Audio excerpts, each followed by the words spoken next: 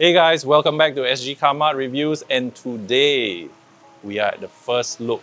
The all-new BMW M2. This is by far one of my, I think by far my favorite M car. I can't wait. Really excited. Let's go. Let's have a look.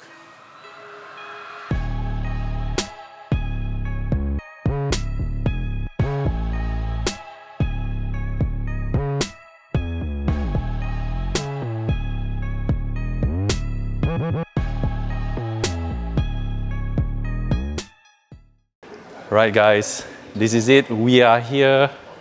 Check this out. This all-new BMW M2. You've seen it in the photos. I can tell you this much. What you see in the photos, no. Doesn't do it justice. If you look over here, look at this. In the photos, it looked too sharp in the photos, but now, in real life, you stand next to it. In the flesh, in the metal, you actually see there's a roundedness to it. It's not so sharp that it's gonna poke your eyes out, and I really like it. When you see this from afar, you know it's an M2. No other M car looks like this. Over here, then you see, look at this power dome. Not really too visible because the car is white, but I can already imagine if they had an M2 competition or something, I could already imagine them like making a functional van out of this. And below here, you check this out, frameless kidney grills. I must say the treatment has been really quite nice. And these two, the air intakes, great job, great job. All right guys, here it is. This is by far my favorite part about the M2, the profile. From the front, you look at these wheels, staggered wheel and tire sizes, 19 inches for the front, 20 inches for the rear. But the real highlight here is the profile you're seeing behind me. If you are an M fan, if you love the M3, you would have realized, look at the side.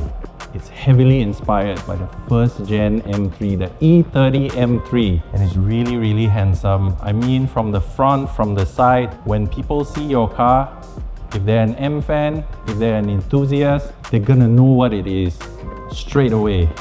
Now, let's check out the rear. Now, we've seen the front, we've seen the side. This has to be the most distinctive part about the car, the rear. If the front wasn't too blocky, wasn't that angular, you think you need something sharper? Well, you've got this. Look at this. I wouldn't even call it chunky. I think it's quite chunky. And then below, lovely, lovely quad exhaust with those electrically controlled flaps. You know, get the revs high enough and then it's gonna sing its song. Short deck lid. All in all, really something to look at. This car has a lot of presence. That's the word for it. And now I think, let's hop in. Let's have a look inside. Now I'm well ensconced in the M2's cockpit. Again, a special place to be in. In front of you, OS 8, but this time specifically configured for this M car. So you notice the M colors are in the background. It's a very subtle but nice touch. M specific menus, of course.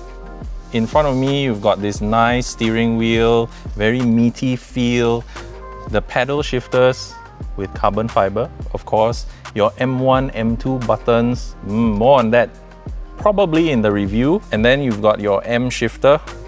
You know, you've got all these controls here. We'll do a deeper dive when we review the car. Now, let's take a peek under the bonnet. Right, under the bonnet, that classic powertrain we all love. 3 liters, inline 6. Ooh, super. You know it's gonna be smooth. Twin turbocharged, it's rear wheel drive. The output now, 453 brake horsepower. That's 89 brake horsepower more than the previous M2. 550 Newton meters of torque. With that 8-speed automatic gearbox, this car will do 0 to 100 in 4.1 seconds. Pretty quick.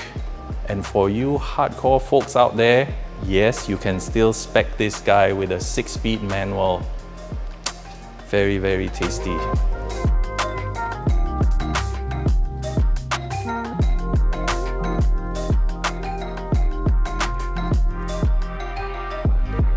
So that was the first look of the all-new BMW M2. Unfortunately, there's no price just yet, because guess what? This car is still being homologated. But stay tuned for our review. You know it's gonna come. Anyway, that's all from me today. Don't forget to like, share, subscribe, follow us on TikTok at Sgcarmart. That's all guys, stay safe, take care, bye.